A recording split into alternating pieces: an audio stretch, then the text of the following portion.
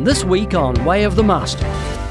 Those of you that are thinking, man, I wish there was a way where we could see the scope and the size of Noah's Ark. Well, guess what? You can now, because our good friend, Mr. Ken Ham, has actually built one, a full-size replica of Noah's Ark. And I had the privilege, yes, me, your lowly Arab host, had the privilege to go to the Ark and tour it with Ken Ham.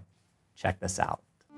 I remember some time back when you first told me about your plans to build the Ark. And then the day came when I finally made it over and I rounded that corner and I actually saw it. I mean, it's overwhelming. And when you look at pictures, you just can't appreciate the size. In fact, when I show people pictures, I have to zoom in to say, those are people there. Those things that look like ants, they're human beings, you know? Well, think about the length of this for the moment. It's 1.5 times the length of a football field. It's half the width of a football field. That's 3.3 million board feet of timber. Wow. So it's 510 feet long, 85 feet wide, 51 feet high. From ground level here, where you see there's people walking, from ground level to the top of the roof is 7 stories, but to the top of the bow there is 10 stories. It is the biggest what's called timber frame structure in the world. Well, I want to look at all that. So let's go inside, Ken, and I want you to take me to some of your favorite exhibits and help people understand why it is you put this thing up in the first place. Okay, let's do it. All right, let's go.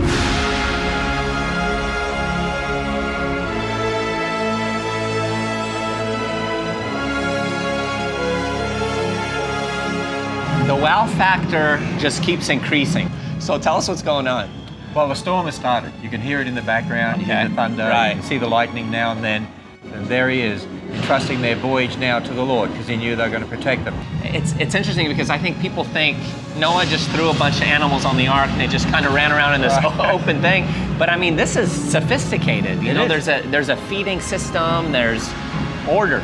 In fact, we have exhibits on how he could have looked after them and fed them and be able to take away their waste. Oh, great. Well, let's keep going. Show me what else is going on down here.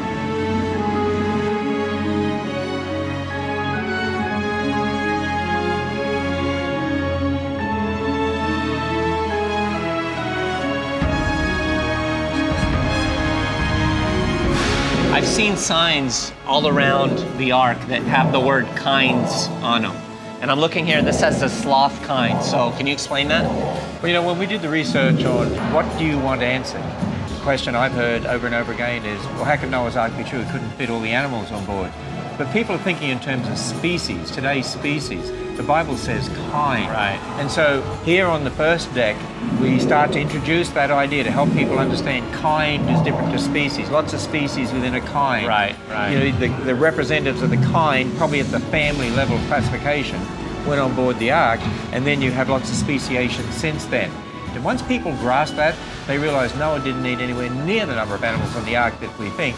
Wow, you could fit all the kinds of land animals needed, representative kinds. That's awesome. TV and streaming listings available at wayofthemaster.com.